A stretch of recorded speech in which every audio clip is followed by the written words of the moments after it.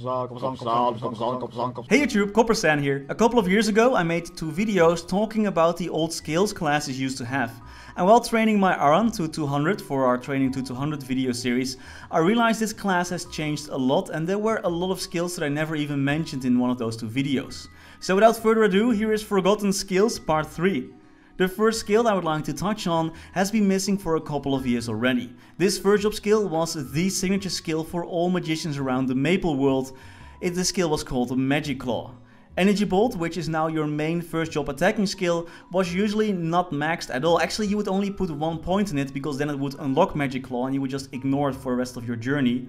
Magic Claw was super sexy compared to Energy Bolt. I mean, Magic Claw could hit through terrain, while Energy Bolt would just stop as soon as it hits a wall or the ground or whatever.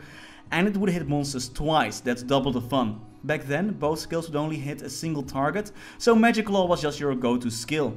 The skill was super important to clerics as well, as Holy Arrow just didn't do that much damage against monsters with elemental resistances. So for example, if you were a bishop and you were doing your 3rd job advancement fighting against the Grand Elder really old, you would just spam Magic Claw because that at least would do some damage. First job magicians changed a lot over the years as well. For example, mages used to job advance with level 8.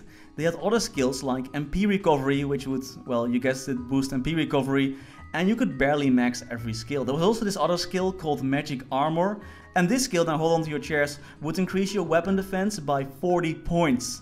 Yeah, that's crazy. When maxed as well, so that's 20 points that you put in there and you get 40 points of armor. Crazy. I actually remember messing up one of my first characters because I thought Magic Armor was a lot better than Magic Guard. I mean, Magic Guard cost MP, that's crazy, man. I'll just put some points in Magic Armor.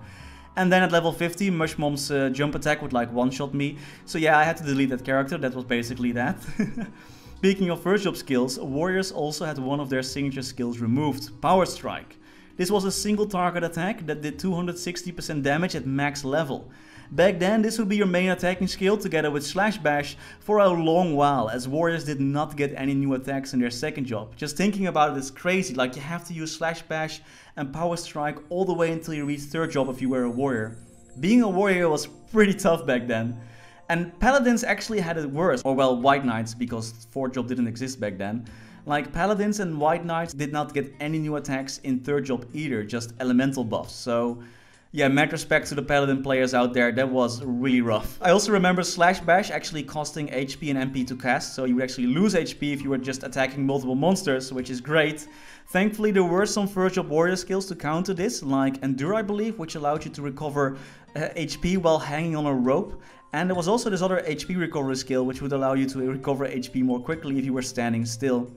Man, back then Maple was all about fighting for a bit and just waiting for your HP to recover again and standing still or sitting on a chair or something. Moving on to the 2nd job warrior skills, another job defining skill that was removed was called Power Guard. Actually the effect of this skill is still part of the rage buff for heroes, but for pages it's now gone. I remember some Maplers going wild with this skill, like you could get quite creative. They would put all their ability points in HP and then were just killing monsters with Power Guard instead of regular attacks. This was also the only way to defeat, for example, the extremely strong block golems in the Ludi Party quest. And if I remember correctly, some crazy mad lad even defeated Zakum that way. But there is one more 2nd job skill that I would like to touch on. Back then warriors could choose which weapon would be their main weapon. So for example, spearmen had to choose between Polearm Mastery and Booster or Spare Mastery and Booster. Those weapons had separate Mastery and Booster skills, and you could select only one of them because else you were running out of skill points. It did give each character a bit more of a unique character because sometimes you would just pick one or the other. But for example, generally swords were a lot better than blunt weapons, so most players were just going for what's strong anyway. By the way, if you are enjoying these nostalgic videos, don't forget to leave a like and subscribe to the channel, it really helps. Also make sure to ring that bell notification to stay up to date when new videos go live. Now the following skills I want to mention are not really gone, but at least they work a lot different than what they used to. The beginner skill, 3 snail shells, used to cost actual snail shells to work. If you had level 1 of this skill, you would need green snail shells to throw, level 2 required blue snail shells, and level 3 required red snail shells. If you didn't have any in your inventory, you just couldn't use the skill. Also, this skill would never miss, so you could actually hit some pretty high level monsters with that skill and defeat them if you had enough shells. Or remember when summons like Shadow Partner, Archer's Hawk or Priestess Dragon would actually cost summoning rocks to use, so you could not use those skills unless you had this item in your inventory, and every time you use this skill, one summoning rock would be consumed. There was a quest that would unlock a special store that sold them, but it was extremely long and tedious to complete. The same, by the way, was for priests that needed magic rocks to cast Doom and Magic Door. Clerics also used to be able to spam heal, which now has a cooldown. But back then, this was their only mobbing skill that would also only work against undead monsters, else it wouldn't hit anything. Poor priests also had it pretty tough back then. At least they were invited into all the party quests, unlike some other classes.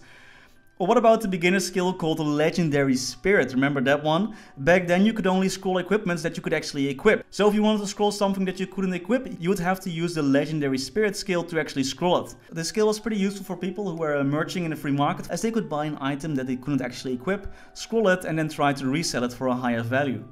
There was also another skill called the Maker, which allowed Maplers to craft their own gear, because Arned Mill or professions didn't even exist back then. Maplers would even have to equip a special item just to start crafting for whatever reason. Back then, crafting gear or items required ores and sometimes some other ingredients as well. You could also craft special scrolls, such as scrolls for cold protection and spikes for shoes, so you wouldn't slip on the ice in Elnath. Yeah, old Maple was pretty wild. In a recent Training to 200 video, we got Aaron to level 200.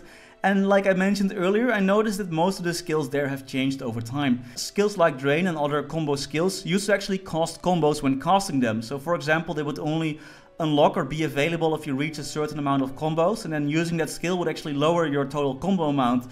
Also, triple swing used to look completely different to what it does now. I remember Aaron sort of doing a butt attack back then. And there was also skills like Fenrir Phantom, which is completely gone right now. Or buffs like Smart Knockback, which allowed you to knock back monsters with while doing lower damage. And Whirlwind, though the attack is also gone. And there was also an awesome full screen attack called Tempest, which could only be used when you reached 200 combos, which was a lot back then. Aaron really changed a lot over the years, but thankfully they're still pretty fun to play in my opinion. And did you know that Evan used to be the most useless guy ever? Even his brother Eric was more awesome in every way. But Evan was lucky and he had a dragon to compensate for his lack of skills, because Evan would just not do anything at all. Mir would do all the attacking. Evan has been completely revamped over the course of the 10 years this class has been released. No comboing skills, deploying dragons or any of that complicated stuff. Evan was a very straightforward class. For example, in first job you had a fire circle skill, and then you later got a single attack lightning skill and job advancement 3 or so. Oh wait, I forgot to mention. Evan used to have 10 job advancements. But Evan had more skills that are removed now, such as Ice Breath, which you would actually need to hold to charge. And pretty cool high level skills like this one, which I can't find the name of. And it's sort of a chain lightning skill, but instead of lightning it was fire. Chain fire, maybe something like that. But there was one thing that I really disliked about Evan back then, and that was that some of their skills actually required NX cash books to level up. But there was another class which had the same issue, Dual Bladers. Dual Bladers also had to purchase books with NX cash to level up some of their super important skills. Thankfully that changed now, and I'm actually training one to level 200 for our next video. I'll finish that video probably next week. But this class also have one of their signature skills removed, which is called All Spirit. This skill had a chance to one-shot a monster and deal a ton of damage. And there was Monster Bomb, where you would stick a bomb to a monster which would then explode after a while, as bombs tend to do. I'm going all over the place right now because I found so many funny skills to talk about. For example, the Pirate class Brawler had a pretty unique and funny skill back then called Oak Barrel. This skill would sort of work like Darkseid, except you were wearing a barrel and you could walk past monsters without getting hit. This looked ridiculous. Too bad it's gone now. And did you know that the Knights of Cygnus all had these really cute little elemental summons in their first job that would attack every now and then? This is all the way back when the max level for these classes was still level 120. I also remember that Night Walkers had an awesome skill called Poison Bomb, which allowed for some pretty interesting training tactics. For example, Maplers would poison an entire map of strong monsters, change channel, poison the map, and then go around all the channels. And once they were done looping around, all the monsters would have 1 HP left from the poison, and you could just kill them fairly easy. Also, Dawn Warriors had completely different skills back then, such as the original Power Strike and Slash Bash, and in second job they had Soul Blade, and also the skill that would rain swords from the sky. Actually, Michiel still has most of the skills, so even though they're gone for this class, they aren't at least completely gone from the game. Knight of Cygnus were actually a lot closer to their Explorer counterparts back then. Same went for Wind Archers and Thunderbreakers, for example, which all borrowed skills from the original Archer and Pirate classes. But I think at least now I covered most of the skills that are now either gone or working completely different. And with that, I would like to call it a day. As always, many thanks to our members for making this video possible. Thanks to Quin, Niels to Coninck, Raar maar waar, Zenny, Shen125, Sebastian Hanøy, Felix, Wang, Pinky Traveler, Felix Paws, Zephyr Gaming, Terry Kim and Jiju. If you would like to be mentioned here as well and get early access to new videos, check out the join button below this video. As always, thank you so much for watching, stay safe and happy mapling!